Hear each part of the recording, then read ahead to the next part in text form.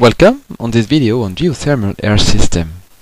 After the first part on the design of ground coupled tubes, here comes the second part which illustrates its construction. Benefiting from the excavator order for our house construction, we order a trench to support the tube's installation. The slope measurement is very important due to condensation. Here we have fixed it to 3%.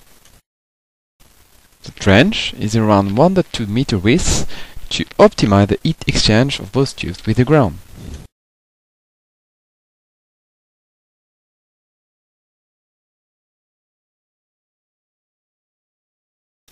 We unroll then the tubes. Please note that these tubes are in smooth polyethylene without smells or solvents, and are designed in terms of rigidity to support several meters of earth above them.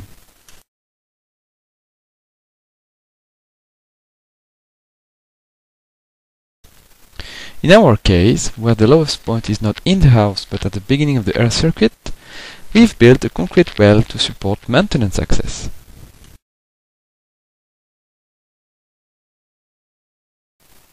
A hole in it was necessary to pass tubes.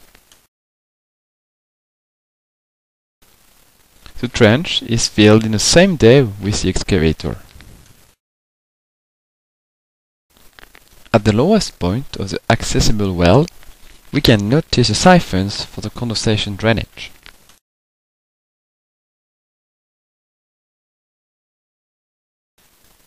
Back to the surface, we still need to build a support for the air entrance.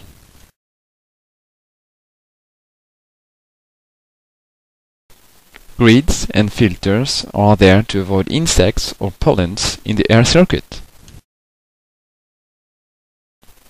It's done and nearly ready to use. Please look at the part 3 to see the results in terms of temperature and also savings.